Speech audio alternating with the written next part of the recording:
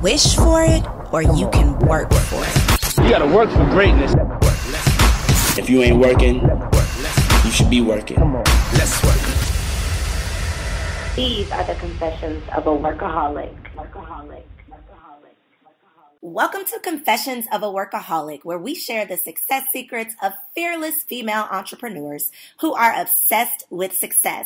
This is your girl, Gabrielle, and you are totally in for a treat because we have a true boss babe in the building. This episode is brought to you by The Inner Circle, a personal and professional mentoring program for goal-getting women. For more information on how The Inner Circle can support you in your success, visit majorkeymentoring.com. Today we are talking to Gabrielle Deculus. Did I say that right? Deculus. Deculus. Okay, Gabrielle Deculus, creator of Business Rules for Women. Gabrielle is known for delivering results with experience in branding, marketing, public relations, fundraising, and more for both nonprofit and for-profit businesses. And she has a ton of success secrets to share. Gabrielle, are you ready to confess? Yes, I'm ready to confess. Thank you for having me. Okay, so of course. So I always like to start by asking what your professional background is, because I find it so interesting how our passions sometimes lead us away from our profession. So what exactly did you start your career out doing?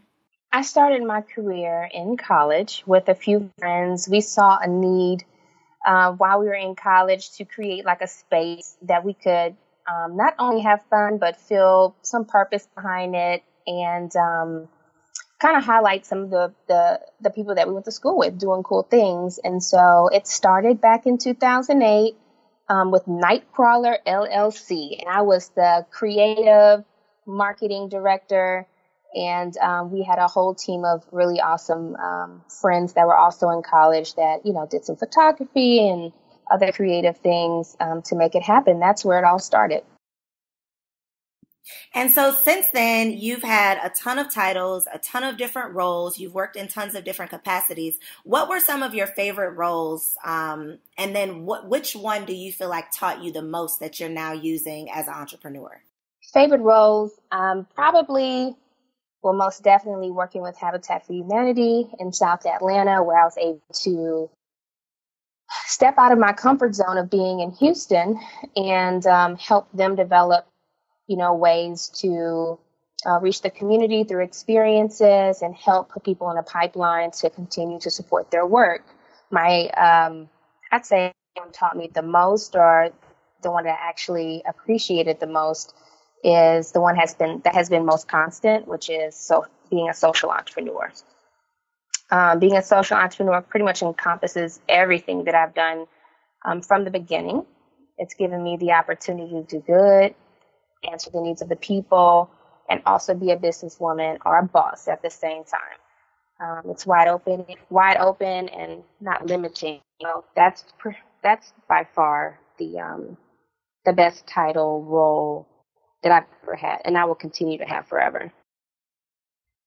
So within your different roles and responsibilities and within the different positions that you've held, how have relationships played a part in your success? Because I like to believe, or what I've learned, I guess, is that your power is in your people, not just who you know, but who knows you, who's willing to open your email, who's willing to answer your phone call, who's willing to take your meeting.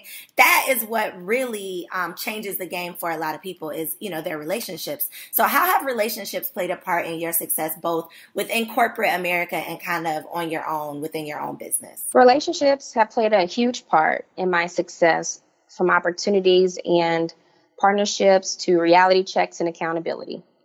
We can all work like crazy on what we care about, but we need people. Without people we have connected with and seriously cultivated relationships with, we're not able to reach our full potential. That's how I operate. That's what I believe. And that's what I preach. That's what I tell people every day. So what would you say has been more beneficial within your career? Would you say mentorship or relationships have helped you to create success on your own?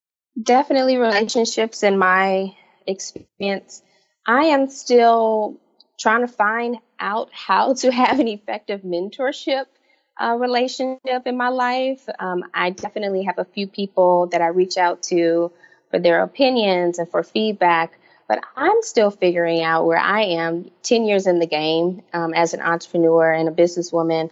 What does mentorship really look like for me, and how I can reciprocate with a mentor and have a beneficial relationship. So at this point, overall, just, intentionally connecting with people and building relationships, I'd say has been more beneficial in my success. So, and I love that you mentioned before how it's all about cultivating relationships. And I think the word cultivate is like the perfect word, because you can't just start a relationship based on what you need from somebody, even necessarily what your end game is. Sometimes it's just about starting that foundation, making a connection, and seeing what happens. What are some tips, though, that you can offer for purposeful networking or connecting, like not just going to a quote unquote networking event and passing out all your business cards, but actually cultivating a relationship? What's some advice that you can offer for someone who maybe is an introvert or struggles to, small talk or meet new people? Ironically, I just got back from a retreat that I do twice a year called the Ignite Retreat. And I did a new workshop this year, and it's called Grow Your Team. And in this workshop, usually, that word networking keeps ringing, but this is how I pretty much, ran this with them. And this might be a little lengthy, but I have some tips, and I just want to kind of frame it a little bit for you if I can. So in this workshop, I had a bunch of college students who want to develop community and role-changing businesses, but all of them said how hard it is to walk into a room full of strangers. And I reassured them that I still have that anxiety sometimes as well, and that there's a few things that I have developed and my friends have developed to feel more comfortable and to go in and, like you said, have some purposeful networking. So number one, change your idea of walking into a room of strangers and passing out cards to walking into a room full of opportunities and meaningful connections. You have to change that whole idea of networking initially. Otherwise, it's extremely intimidating and it's not going to be beneficial. You're going to spend more time by the bar and less time actually telling people why you're there and so on and so forth. So the next step is before you walk into that room, you need to get clear on what makes you unique and why you are going. You need to ask yourself, what do you want? What are you after? And what do you need? Number three, you need to define success. What is success for you going to XYZ networking event? Maybe it's finding 5 friends with a startup to form a masterminds group. Or maybe you need a graphic designer. If you don't have a goal in mind, it will be hard for you to gauge how beneficial it was to spend your time, energy, and money there. The next step is when you're there, chatting with all of your skills, your wants, and your needs in mind, and on the table at this point, ask how you can help them. You want to display genuinely that you're here to intentionally connect and grow with people. Number, let's say 4.5, remember their details. Remember their name, remember their goals. Maybe you will meet someone there before them, and you'll be able to play the connector at that point. Or in the future, you can play a connector and help them find what they're looking for. People absolutely love when you think of them and you remember those types of details. And then, of course, the last step, number 5, keep the momentum going. Follow up, save their birthdays in your calendar, invite them to future events. I believe that's how you can genuinely grow your team and develop meaningful connections and to, perfectly network.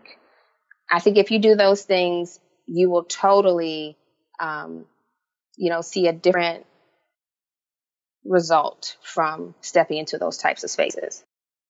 Okay, well, stay ready so you ain't have to get ready. You definitely gave me like I typed notes here. I'm gonna have to turn that into like a little blog from this episode. That was really, really good. And that is one question that I feel like comes up so much because, like you said, you do end up wasting an outfit, standing by the bar, leaving with all the business cards you came with, or feeling like, okay, what did I get out of this? But it's usually because you aren't intentional. You don't even really, like, you might know that you want to meet people, but you're not sure about what you want to do with those people that you meet, what type of people you're looking for to meet, what, you know, like what it is that you want to get. And the more intentional you are, definitely, the more successful you will be with making those real connections. And remembering details, I think is definitely crucial. Make somebody feel special, you know, by remembering, you know, those special things that they told you. And of course, following up. I think that that's one thing we fail to do. Even if you collect 15 business cards, they end up like dirty at the bottom of your purse. And then what good, you know, what good was that? It still ends up being a waste. So that was really, really good. If y'all did not take notes, definitely hit the rewind, go back, write down those 5 tips and take them with you to your next event. And then it's not just an event. You can literally use these tips everywhere, like at the grocery store. All the time. Yeah, everywhere. Use these everywhere. Okay, so what are 2 books that you believe every entrepreneur, no matter what their industry, what their expertise, 2 like life-changing, game-changing books? Yeah, so the first book was a validation book for me. Long story short, I adopted social media super early. I grew up with everything, the Black Planets, the MySpace, early versions of Facebook, Instagram, Twitter, you name it. I've been on it. I've tried it. And one thing that I've always done was show my work. And I used to get a little backlash from that. People didn't understand, why is Gabby always taking pictures of what she's doing, you know, where she is, and, you know, telling her story. And people initially would even, you know, make little comments. I get wind of it. Oh, she's showing off this, that, and the other. Well, I read this book called Show Your Work by Austin Kleon, and it gave me the official stamp for myself, because in this book, he talks about the importance of you showing your work. And that's what I had been doing, and I will never forget that. So I highly recommend every entrepreneur read that book, especially if you're apprehensive about putting things on social media. People fall in love with your process and your progress. So check out that one. And then the second one was really eye-opening for me. So a lot of new information, and it's called Launch by Jeff Walker. And it talks about launching your businesses in the digital world and how you can truly be maximizing all of the resources that the internet gives you, and how awesome it could be to grow your business with leads, conversions, and so on and so forth. So those are my top must-read entrepreneur books. Love it.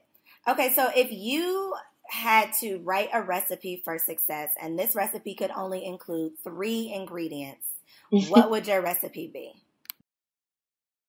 Okay, let me think. First and foremost, be kind to yourself. Give yourself grace. You will need that throughout your entire life, no matter how you define success for you. Be kind to yourself. Give yourself grace. Number 2, empathy, because you can't give yourself grace and not give other people grace. And I feel like if you keep those 2 things in mind, that at least gives you peace and perspective. And then the last thing, I'd say consistency. Never give up. Stay true to your goals. And you'll see growth come from that. No matter what the goal is, no matter what the task is, consistency is key. That is so true. And I think consistency is one thing that is often overlooked, because people always say, well, how do I get more followers, or how do I make more money? And I go to their website and they haven't posted in months, or I go to their social media and they haven't shared anything new. Like they have nothing new. They're not consistent. They're not doing anything, not even the wrong things consistent. They're not doing anything consistent. Right. And I'm like, you have to, if you're not into what you're doing, you're not going to be able to get other people to get into it. So that's definitely one thing I think is overlooked, and definitely very necessary. If you think back though to like over your 10 years in business as an entrepreneur, can you pinpoint like that one thing that you did that really, really took your business or your brand to the next level? Like maybe that one person you met, that one opportunity you had, one marketing campaign that was really, really successful, maybe a partnership. What would you say, or can you say that there was one thing that was like a game changer for you? I'm definitely not an introvert, but I learned throughout my journey that there was not a lot of people for me to talk to that I felt like could relate, that was in my immediate circle. I didn't know if it was because I wasn't talking to the right people, or I wasn't expressing myself in a way that other people could understand and or connect me with other people that were experiencing the same struggles with entrepreneurship. And overall, I was just fed up being alone. And that's how Business Rules for Women was birthed. I decided that I was going to create content that grew from my frustration. And it was therapy for me in many ways. And it was all posted on my personal social media page. And the response that I got from being transparent and creating action-driven, bullet point like content, I mean, just I guess, I don't know, it awoke everyone that was on my digital network, my Instagram network, really, to really start pushing me. And I was getting a crazy amount of feedback. And I was still posting on my personal page, just using the hashtag Business Rules for Women. And then 3 years later, it's a global digital brand. And so I'd say that it was a moment for myself where I reflected, and I was fed up with it. And I took that chance of putting my deep inner thoughts out there into the world. And that changed everything for me. It's so, I think, rare that you meet people who are willing to be their authentic self or tell their truth or share, like what's really, really going on, and not just what they want people to see or the perception that they want people to have of them. And of all the times I've asked this question, nobody's ever said that, but I could definitely see, just your authenticity being the reason that people connect to you, or the reason that people are drawn to you, especially when building a personal brand. And even when you're building Business Rules for Women, who, when you started it, nobody even knew who was behind that page, like for so long, but you were still being authentic. You were still connecting. You still managed to make that connection without even having a face behind it. So that even goes to show. Coriel, it was never meant for my face to be on it. Even to this day, you can probably pinpoint 5 photos out of 1,000 that actually, has a personal message for me that shows exactly who I am. And then I'd say it took me a couple of years to even put that it was founded by me in the bio, and it's just never really been about me being in the spotlight. It's about being a resource and letting women know that we're all out here trying to get it. We all have frustrations. We all need guidance. We all need a good laugh every once in a while. We all need tools. We need to be connected and supportive of each other. And that's what Business Rules for Women is about, creating your own rules and doing your thing. So in addition to being a resource, in addition to being inspiring, you're also a beast when it comes to marketing, because you grew that thing. Like, I was watching it because I had no idea who it was. I mean, I was trying to figure it out. I'm one of those people who, I'll do a little stalking. If I have a question, I'm gonna try to figure it out. I'm not good with holding on to things I'm curious about. So I was digging a little, trying to figure out, who's liking the pictures, who's always commenting, who is it? And I couldn't figure it out. So you are a beast when it comes to not just social media marketing, marketing, but marketing, period. That's what, a lot of your experiences has been in. What's one tip that you can share with an entrepreneur who may not have a big budget for marketing? What's something that they can start doing right now, just where they are? What's something that they can start doing that will change how they're getting exposure or how the world sees them? Number one, that word networking, like we said before, is about connecting. It's not a monologue, it's a dialogue. So social media marketing, it's you have to either, if you don't have the time, if you don't have the money to budget, you need to budget some time. You need to be interacting with people and showing them that you're a brand that has great value, resources, something that they want to keep up with, that consistency piece. Honestly, I spent a lot of time and a lot of free trials on figuring out different ways to keep people engaged on Business Rules for Women. Now I have affiliate partnerships with those companies that I had trials with that I couldn't afford back in the day. So you have to realize that there's tons of resources out there. You have to do the work. You can't just post a picture in a cute status if nobody's going to see it. How are people going to see what you posted? How are they going to see what you have to offer? You have to interact. You have to create a dialogue. And so I'd say if you can't budget the money, budget the time. That's a really good tip. You gotta have one or the other. If you don't have either one, you don't have a business. Like if you don't have time or money, you're not going anywhere. Like you are literally going nowhere fast. And I think that a lot of people spend time complaining about what they don't have instead of being creative with what they do have. And so, like you said, if all you have is the time, you better make the most of that time and figure out how to do your own, graphics, how to do your own website, how to be creative, how to be, resourceful. But you got to have one or the other. So with Business Rules for Women, you provide a ton of resources for working women. What are some ways that you are helping women to gain exposure and build their business through social media specifically? I absolutely love this question. Anytime someone reaches out to me and they're like, well, why should we work with you? Or what value do you bring? And how do we know that, you have real followers or you have real email contacts? And I say, give me that budget that you give Facebook to reach women in between 19 and 45 in the U.S. and or abroad. And I guarantee you I can triple the results. We have zero issues with people getting leads for their cool products, their solutions, their webinars, their dialogue, their ideas. We do that. So some of our offerings that we have now currently available, is one-on-one coaching from me, business consulting with me, live sessions through our Instagram profile, which of course we keep up for 24 hours to give you maximum exposure. Advertisements as well, video and graphics. Either I can do it and work with you, or you can do it and submit it to me for feedback to make sure that we will optimize your presence on our social media.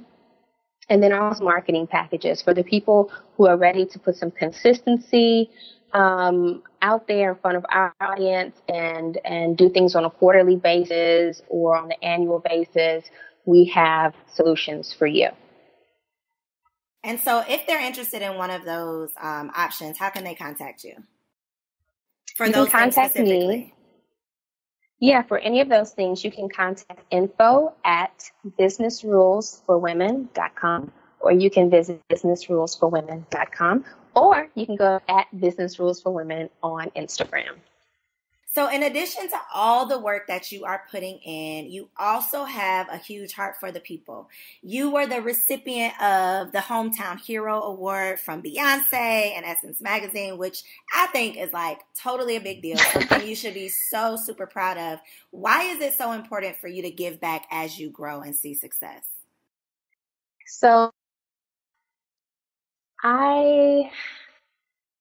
personal mantra, personal inspiration, for myself every day is that I cannot imagine being here on this planet being so blessed and not blessing others. I think it's so important to leave this world better than I found it.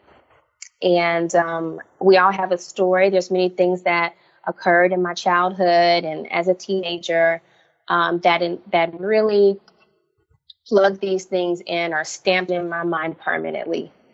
And that particular award was given to me because my hometown, Baton Rouge, was flooded last year. I'm from Baton Rouge and so experienced Katrina. My parents were just impacted by Harvey. So as you can imagine, hurricanes is just something I will not allow to take down my people in any capacity, or floods.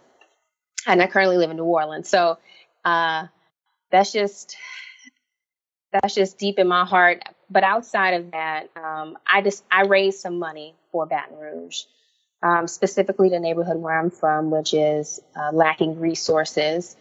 I raised about $35,000. We gutted homes with volunteers. We drove to Oklahoma and got about 500, backpacks for, I think was it 500? I don't know. We got a ton of backpacks, a van full of backpacks, brought them back for the kids, uniforms, all these things, because, these communities seriously just cannot handle that type of impact. And I was very surprised when I got the call that Be Good and Tina Knowles and Essence and the whole Essence family wanted to do a big event in Baton Rouge, and they invited me out, and I was one of the recipients of the Hometown Hero Award. And yeah, that was a changer, and it was on my birthday. Like, I was just like, what? It's crazy.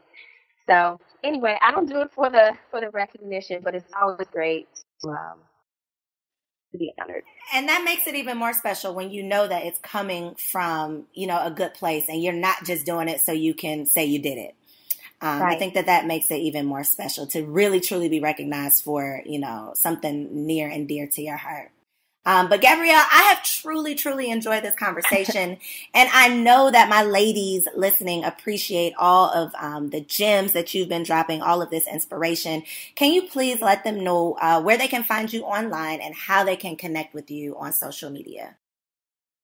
Absolutely. So you can reach me at Gabrielle.Deculus at GABRIELLE.DECULUS on social media. That's also Facebook and Twitter and Instagram. You can also, of course, email me, info at businessrulesforwomen.com. Thank you so much for having me. This has been awesome. Thank you for allowing me to tell my story as well. And I appreciate you doing what you're doing, Miss Cole. Thank you. I appreciate you. I have definitely enjoyed this conversation. I have taken crazy notes. I got tons of tweetables and quotes. This has been another game-changing episode of Confessions of a Workaholic, meant to empower and encourage you to get that ass to work.